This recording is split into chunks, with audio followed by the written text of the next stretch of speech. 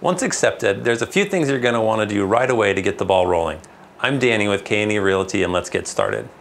So the first thing you're going to want to do is give a final acknowledgement, or bottom line, the purchase agreement.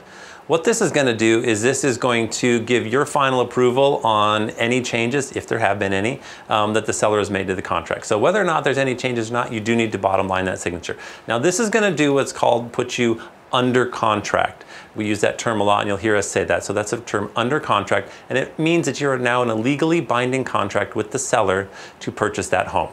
Once that's done, you'll need to go ahead and deposit your earnest money.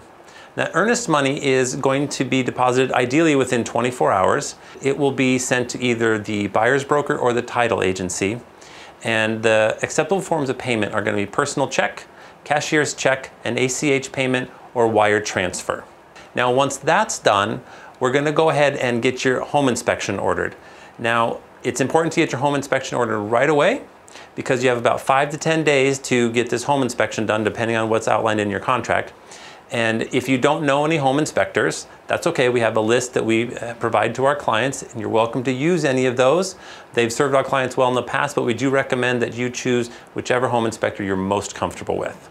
While all that's happening, your agent or myself will be packaging up your purchase agreement and sending it over to both the lender and the title company. Once the lender has that, they're going to go ahead and reach out to you, confirm your intent to proceed, get you out initial loan disclosures and other loan documents.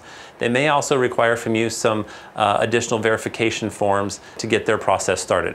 The title company is going to be confirming your personal information as well. There's not a lot to do with them at this time, but go ahead and get that personal information confirmed. You really want to stay on top of the loan stuff and things with title, because those are going to keep your transaction moving along smoothly as we go forward. So here's some big things that you don't want to do. Do not open any new lines of credit, no new credit cards. Don't go buy a new car, no big purchases. Don't go open up that store credit card because you want to buy new appliances for the house. Don't change your job. Don't quit your job. Those are all things that could negatively impact your ability to purchase this home. So if you are thinking about doing any of those things, chat with your lender before making any of those moves. All right, these are the steps that are going to get you started. You're going to have a smooth transaction. So let us know if you have any questions.